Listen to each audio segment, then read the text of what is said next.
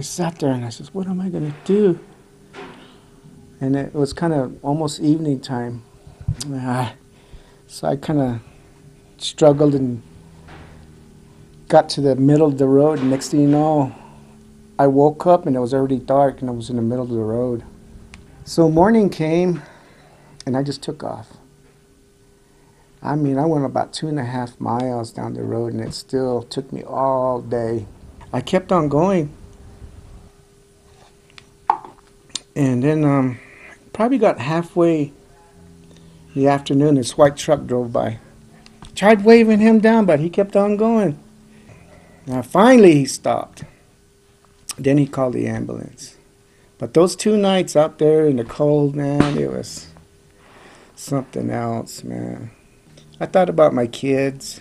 I told myself, this is, I can't do it another night. It's too dang cold.